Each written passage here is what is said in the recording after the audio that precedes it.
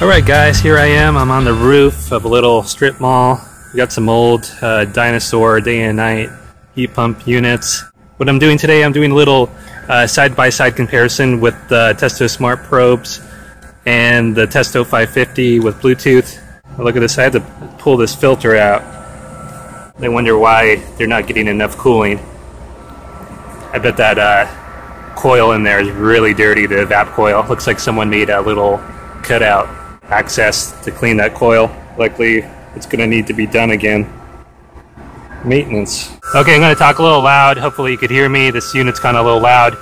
I got the 550s connected here. I did a little MacGyver work here so I could connect my all my probes up and my hoses. I tried to keep the pipe clamps, you know, as close together as I could get them.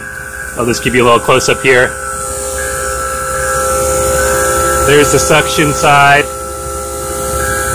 And up here, there's the liquid line. You get the lighting. Yeah, I tried to get it. There's not much room on the liquid line, being it's a heat pump. But I got them all to fit. Okay guys, I'm about 10 feet away from the unit. I'm in the corner here in the shade. I got two tablets set up. iPad mini here is the older one. This is for the Smart Probes. Nexus 7 for the Testo 550. So let's do a side-by-side comparison.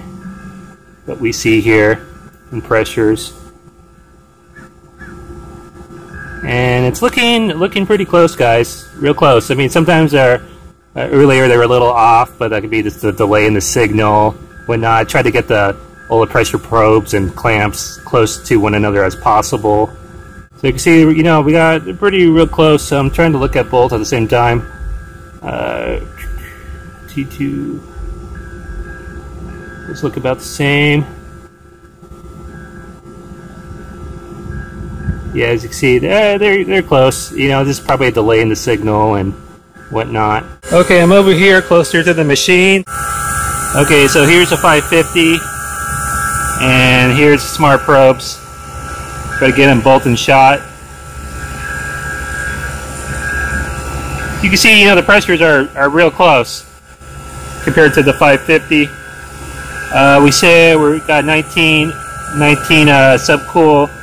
This is saying we have 18, and we got about 5.7 and 5 degrees superheat on the 550. But if I were to put my money on something, I would say that the 550 is a little more precise. But as you see, the Smart Probes are real close behind the 550s. So anyway guys, just wanted to show you a little quick side-by-side comparison between the Smart Probes and the 550s with Bluetooth. Alright guys, thanks for watching.